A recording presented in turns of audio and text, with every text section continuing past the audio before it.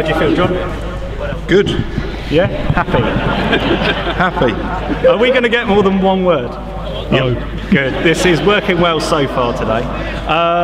Obviously, results went our way to a degree, got a home draw, got to be happy with that? Yeah, I mean, we did our job today, that's all we could really worry about. We did keep half an eye on the other scores, but we knew a win today would see us back here on Wednesday, and that's all we wanted. You know, we prefer to be here, we love it here, get a big crowd here hopefully on Wednesday, and it's Kettering now, which will be a cracking game.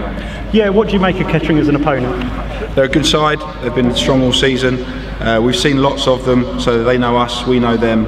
Obviously they beat us here first game back in August, so I think we owe them one here. It will be a really tough game. They'll bring a lot of supporters, I'm sure. They'll probably bring 400 people here Wednesday night, so it should be a cracking atmosphere. But you know, we believe in these boys, we believe we'll win. And in terms of that squad, you've talked about it a number of times over the last few weeks, and even Neil's talked about it today. How are you going to pick a starting 11 and that squad?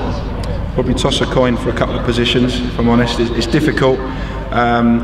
It's been easy for us in a way in the last few weeks. Doesn't matter what team we've picked, the boys have done the job. Nobody's not playing well at the moment. There'll be, you know, we've got 19 fit players for Wednesday. 11 will be happy, and 8 won't be. And that's obviously our job to get the right team for this particular game. And in terms of then what it means to the club, you know, obviously you approach the game, you set out straight to win. You're attacking. Yeah, absolutely. We'll come here. It's like a cup final.